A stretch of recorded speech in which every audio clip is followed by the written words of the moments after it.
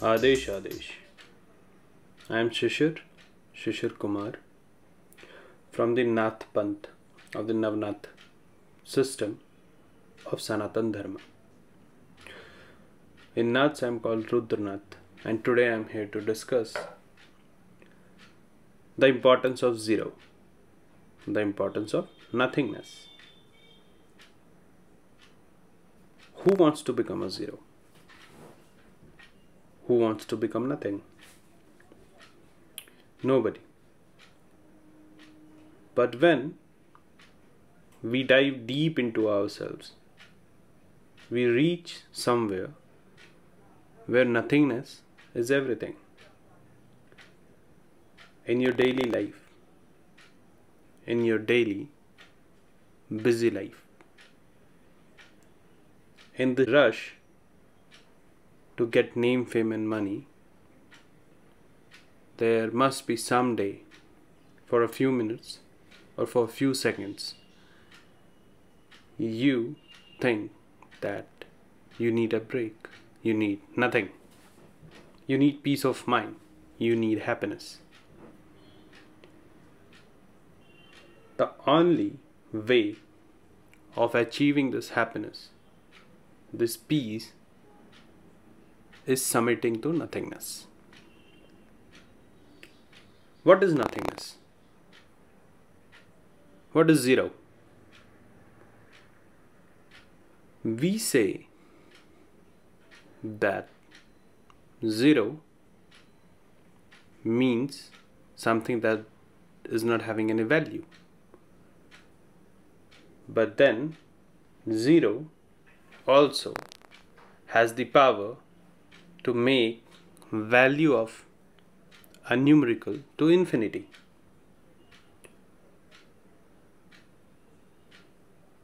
When you read the Sanatan Dharma, when you read about Shiva, when you read about Shankara, when you read about Mahadev, you come to know that Mahadev is absolute. Also, it says that Mahadev has no thoughts. Mahadev, Shiva, has no intelligence. He is zero. It was only when Adya, Mahamaya, Kali merged with Shiva that an intelligent universe came into being. So the Sanatan Dharma teaches us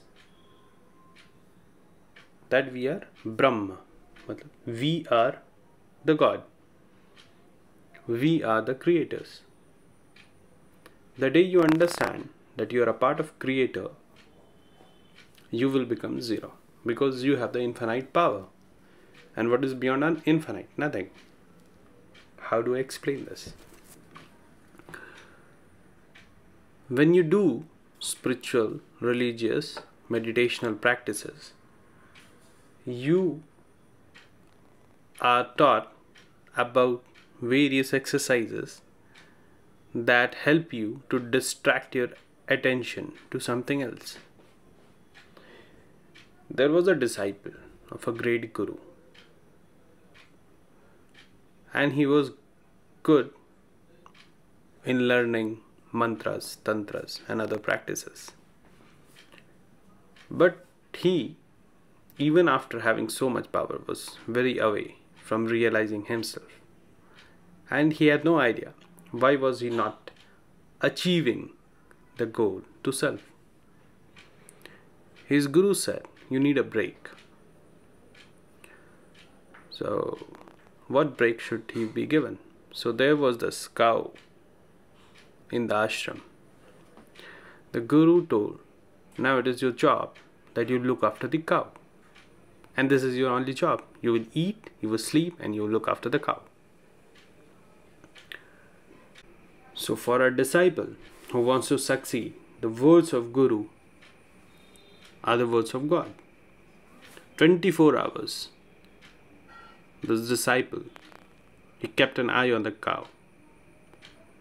and he just wanted to see how it behaves. When is it hungry? What are the signs? When does it look to the left? When does it look to the right? What happens when it has to answer the nature's call? When does it uses its vocal cord? And so every body gesture in next 7 days, this disciple was perfect. He knew when the cow needed what. And he felt more connected to the cow than to the people around. Then the Guru said, you need to keep this cow in your room and you need to take care of it. So the cow was removed from the shed and it was kept in the disciple's room. Now disciple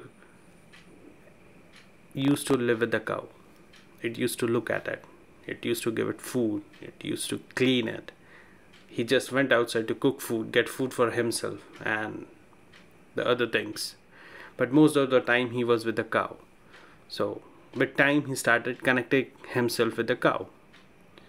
Then the third week Guru said, now you also need to cook your food in the room. You're not leaving the room, leaving the cow alone. As said, the disciple gave his 100% to the cow. And with this, he was so connected with the cow that he even did not need food. He used to enjoy the grass that the cow eat. He started behaving like a cow. He was so connected with the cow.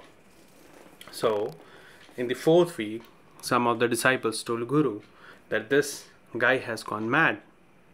You need to treat him because he is behaving like a cow. He does not speak. When you ask him something, he will try to imitate the voice of a cow. He is eating grass. And so on. So the Guru ordered that this disciple of his, the Shishya, should be brought out of the room. And then he was washed properly. The cow was taken out of his room. And then he was left with Guru for a day. And then he started observing his Guru instead. And it took him a while to realize that what he was doing was wrong. He is a human. And then he became normal. The Guru told him, the moment you try to concentrate on things that is not you, you become it. Because this is human. So you need to concentrate more on yourself than concentrating on things around, concentrating on the props around. So as we live in this material world, we try to imitate things. We try to imitate a lifestyle. We try to imitate a person. You meet a Guru, you try to imitate his lifestyle. You try to imitate what he says. But you never try to imitate yourself. Because you never try to know who you are. So there sits somebody deep inside you who is managing everything. Who is managing that with your hand you will take the food and put it in your mouth and not in your nose or in your ear. Then there sits him or her who will tell you, okay, this food is good, this food is not good, it is salty, it has sugar. Then it goes into your stomach. And then that little thing breaks the food. You don't need to worry about this biological process of breaking the food. The vitamins goes where it needs to go. The protein builds your muscle. The fat is stored. The carbohydrate runs your body. And then there is your brain that is running. And then when it comes about your brain, that little person with the signals that it gets from your eyes and ear interprets what is going around you. So such a smart being is inside you and you never try to know what is it. When you know what is it, you will understand that there is this absolute being sitting inside you that was the part of the universe. That is a part of the universe and you have this infinite power of controlling things. Imagine a food grain that you break into different constituents and use it as your body needs it. You need to realize your own body. You need to understand your breathing habits. You need to close your ears. You need to close your eyes. You need to close your 5 senses and hear the Om Karna that is going inside you, the infinite Om Karna that is going inside you. You need to connect with the universal energy that made the Big Bang happen. And you need to realize that you are one part of the same great energy that has created this universe. And when you know that you are part of that universe, you are absolute. There's nothing outside you. There's nothing inside you. It is you. Everywhere it is you. I am you. You are you. Everything around you, living, non-living, is you. And when this happens, there is a non-existence of things around you. The reason for it being is, you know that everything is your own extension. So there is nothing that is outside you. And when you reach to that moment, you're absolute. You don't need anything then. There are no remorse, no happiness, no sadness, no needs.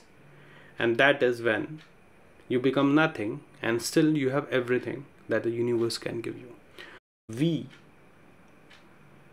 with this channel, with our journey with this channel, Ancient One, will be doing a lot of practices, a lot of exercises to know ourselves and recognize ourselves with the absolute infinite energy, the universe, which is a part of us.